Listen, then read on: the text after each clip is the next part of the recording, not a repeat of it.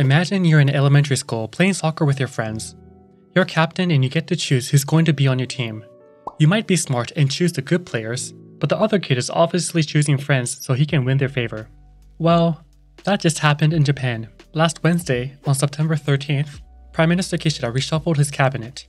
A cabinet reshuffle is when the head of government changes or reassigns roles within the cabinet.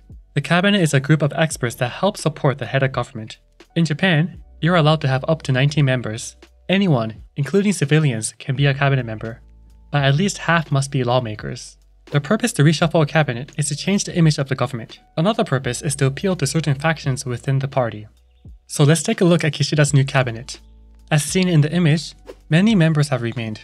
As a matter of fact, 6 members still have the same position. 11 cabinet members are new, and 2 former members were reappointed.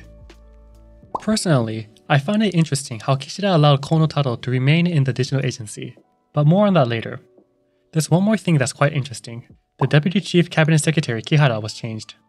Although I never talked about this on this channel, there were tabloid allegations that his wife, who was a widow, actually murdered her husband in 2006. His wife has been under investigation twice, so I feel like Kishida had to change him before things got out of hand. Also, there's more women in this cabinet. As a matter of fact, 5 is the greatest number in Japanese political history. For example, back in 2001, the Koizumi administration had 5 cabinet members who were women, and Abe also had 5 in 2014. Kishida didn't make history, but he lined up in terms of numbers. It's also cool that now we have a woman foreign minister, and we haven't had this in 20 years.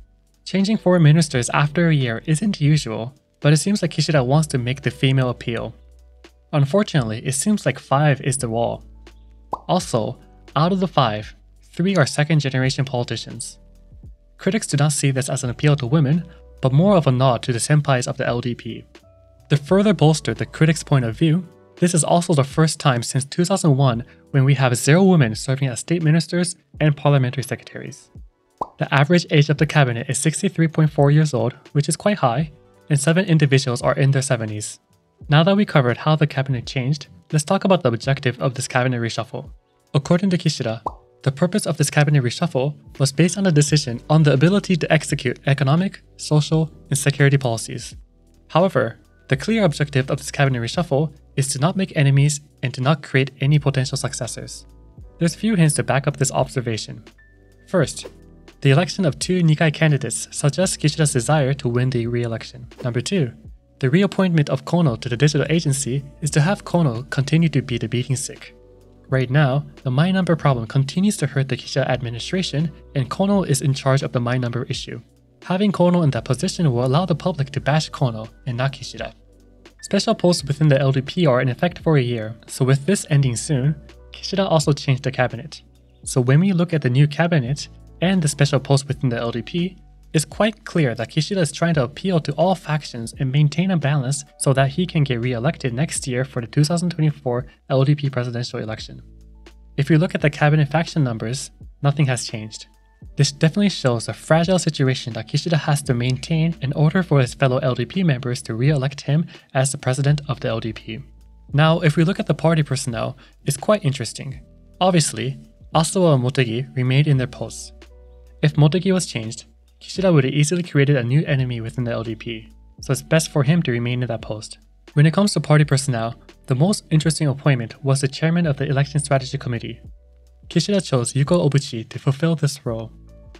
Now, this is interesting because already 44% disproved this decision. Back in 2014, there was a political fund abuse regarding Obuchi. Her secretary was caught, but Obuchi got away for the lack of evidence. Alright, I said a lack of evidence, but the police did find some evidence, just a destroyed computer hard drive with drill marks. Since then, Yuko Obuchi has been known as Doriru Yuko, or Drill Yuko. During this time, she served as the Minister of Economy, Trade and Industry, and she immediately stepped down when this came out. When her new position was revealed last week, media asked her about this problem, and she broke down during a press conference. She cried and apologized and communicated that she would try to explain better if asked again. Apparently she already explained what actually happened, but it's been 9 years and we still don't know what's going on. And if you're interested why Obuchi received this role, well, her father is a former prime minister, and given her family background, she might become Japan's first female prime minister in the future. The LDP is all about loyalty, which is quite interesting. You could check more about that in this video. Whenever there's a cabinet reshuffle, because the face of the government changes, usually approval rates goes up. But right now, Kishida's approval rate has not changed at all. As a matter of fact, it's only going down. So it's quite clear even to the public that the Prime Minister is only considered about winning the inner LDP 2024 election. The Japan Innovation Party perfectly summarizes the main problem. If Kishida really wanted to make change, he should have included civilians or professionals within certain areas. However, he only chose people of certain factions in order to win an election. Every opposition party criticized this cabinet reshuffle other than one party, the Kokumin Mishito. They declined to make a comment because they said that they cannot make a judgment based on appointment. This has made many speculate whether Kokumin Mishito would join the political coalition with the LDP and the Komeito, especially as Yatta Wakako was appointed as a special advisor to the Prime Minister, who is a former Kokumin politician. The representative of Kokumin Mishito, Tamaki, just won the re-election of leadership in September 2nd on the basis of working with anyone, including the LDP. So overall, this cabinet reshuffle was a clear chess move in order for Kishida to secure his position. Most cabinets, especially strong ones, have a clear agenda. For example, Abe had a clear policy agenda of security and Abenomics. While Kishida is getting his job done, he still doesn't have a clear vision. His population policy was lackluster, he's increasing taxes, and people don't like him. The Mainichi just released new numbers regarding Kishida's popularity. In response to whether Kishida should continue his job, only 12% want Kishida to remain as Prime Minister. 51% want him to quit as soon as possible. So, although he might secure a win within the LDP, he's definitely not securing a win with the voters.